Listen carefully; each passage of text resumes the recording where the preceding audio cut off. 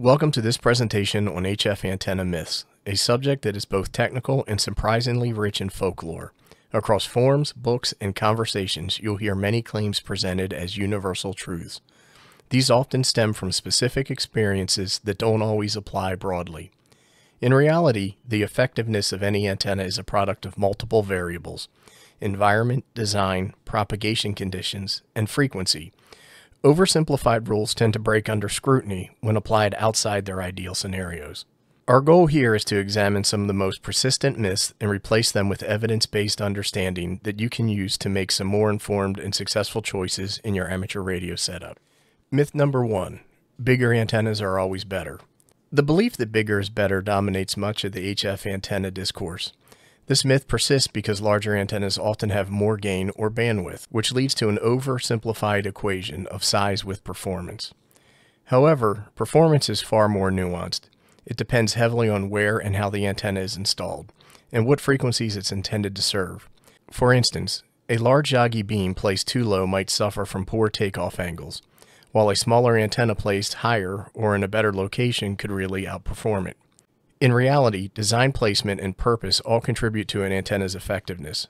Bigger antennas may be better in specific contexts, but definitely not all. Your ideas deserve precision, speed, and reliability. PCBWay.com delivers all three. With top-tier PCB manufacturing, expert assembly, and fast worldwide shipping, PCBWay helps you turn your concepts into working projects quickly and affordably. Whether you're prototyping or producing at scale, you'll get the quality and value your product demands. Build smarter with PCBWay.com. Myth number 2. Low SWR equals high efficiency. Standing wave ratio, or SWR, is often misunderstood in amateur radio. Because it's one of the easiest metrics to measure, it becomes the default gauge for antenna performance. This leads many to believe that low SWR automatically signals a highly efficient antenna system. But SWR only tells us about impedance matching. You could achieve a 1-to-1 match feeding power into a dummy load, which radiates virtually nothing. This is why SWR alone is not a reliable indicator of radiation efficiency. True efficiency depends on various physical and environmental factors. Losses in the feed line, poor grounding, and even poor antenna design can make a low SWR antenna system ineffective in practice. Myth number 3. Low dipoles can't do DX. One of the most persistent myths in HF antenna theory is that you can't work DX using a low-mounted dipole. This stems from the assumption that only antennas with low takeoff angles, typically mounted high, are suitable for long-distance communication. While elevation can influence your radiation angle, propagation conditions play a more decisive role.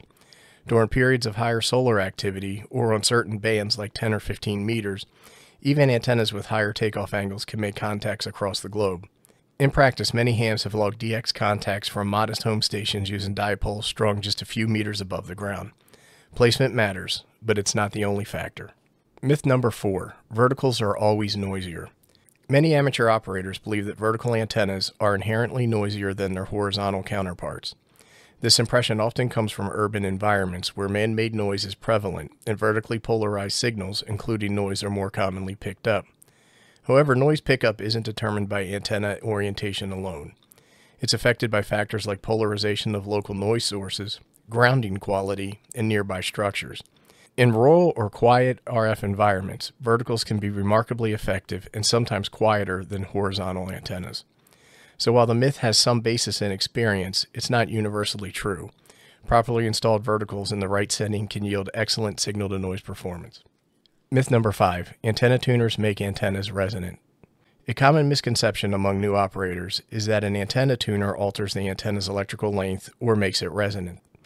This confusion arises from the term tuner, which suggests active modification of the antenna itself. In reality, antenna tuners, or impedance matching units, work by making the impedance at the feed point acceptable for the transceiver. This protects the radio and allows it to deliver power efficiently, but it does not improve the actual radiation efficiency or resonance of the antenna. The antenna remains non-resonant if it was so to begin with. For best performance, physical adjustments to the antenna length or geometry are still necessary. Myth number 6. Wire antennas must be straight. Another popular myth in the ham radio community is that wire antennas must be perfectly straight to function properly. This likely stems from textbook illustrations and antenna modeling that often show idealized linear layouts. However, in real-world installations, especially in limited or urban environments, getting a straight run is often impossible. Fortunately, wire antennas are quite forgiving.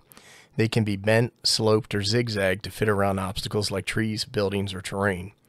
While extreme bends can affect radiation pattern and impedance, modest, nonlinear layouts usually result in negligible performance losses. Flexibility in the layout is a powerful advantage of wire antennas. Myth number 7. Use exact manufacturer dimensions. Antenna kits often come with precise measurements and detailed instructions. This fosters the belief that those dimensions are universally true and must be followed exactly to achieve proper performance. In reality, antenna behavior is influenced heavily by environmental conditions, including ground conductivity and height above terrain. Minor tweaks to length, the feed point, or orientation are frequently necessary to achieve resonance and efficiency at the desired frequencies. Experienced operators often find that tailored or even homebrew designs, when matched to the local environment, can outperform off-the-shelf solutions. Use manufacturer dimensions as a guideline, not as gospel. Myth number 8. Traps and coils ruin efficiency. Some radio amateurs avoid trapped or loaded antennas due to the belief that traps or coils inherently destroy efficiency. This belief is partly grounded in truth. These components can introduce loss, especially if poorly designed. However, when executed properly, load-in coils and traps can deliver excellent results. High-quality components with low resistance materials and optimized placements enable multiband performance with only minor efficiency loss. They're especially valuable in restricted environments where full-size antennas are impractical. Rather than avoiding them altogether, it's more productive to view traps and coils as strategic tools, a trade-off that enables operation under real-world limitations. Myth number 9. HF beams always beat wires. HF beam antennas are often portrayed as the pinnacle of amateur radio performance. With their gain, front-to-back ratio, and directionality, this leads many to assume that they are universally superior to wire antennas. However, real-world performance doesn't always align with theory. A beam poorly placed or facing suboptimal directions can underperform. Meanwhile, a wire antenna installed at the right height and angle may provide excellent near-vertical incident skywave (NVIS) coverage or general HF performance. The key takeaway is that context matters.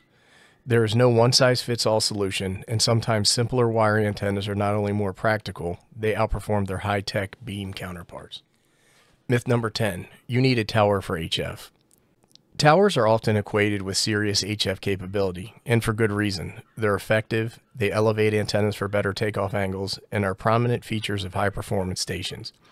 But the assumption that the tower is necessary is simply not true. Many hams operate effectively from locations with no permanent towers. Trees, flagpoles, or portable masts often provide adequate support for wire or vertical antennas. When installed correctly and tuned to the operating environment, these setups can achieve impressive range and efficiency. This myth limits creativity. Embrace the flexibility of HF antennas, and you'll find plenty of ways to get on the air, tower or not. As we've seen, many widely shared beliefs about HF antennas do not hold up under scrutiny. From SWR misconceptions to assumptions about antenna size, orientation, or mounting height. These myths can mislead even experienced operators. There is no silver bullet in antenna theory. What works for one operator in one location may fail in another. Factors like propagation, geography, and installation options all influence results, which is why experimentation and adaptation are key. In closing, don't take every rule at face value. Be skeptical, stay curious, and most importantly, test everything. Your shack is your lab. That's the spirit of amateur radio. And with that, I'd like to thank everybody for watching. If you have any questions, comments, suggestions, or recommendations, go ahead and post them below, and I'll do my best to respond.